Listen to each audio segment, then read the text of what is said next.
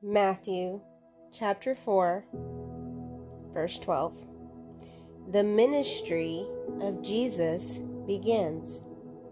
When Jesus heard that John had been arrested, he left Judea and returned to Galilee.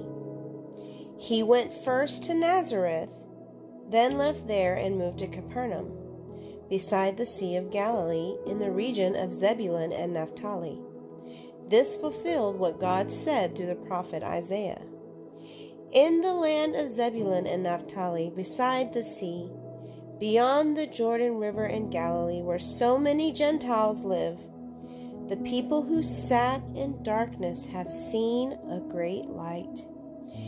And for those who lived in the land where death cast its shadow, a light has shined. From then on, Jesus began to preach, "Repent of your sins and turn to God, for the kingdom of heaven is near." In Jesus' name I pray. Amen.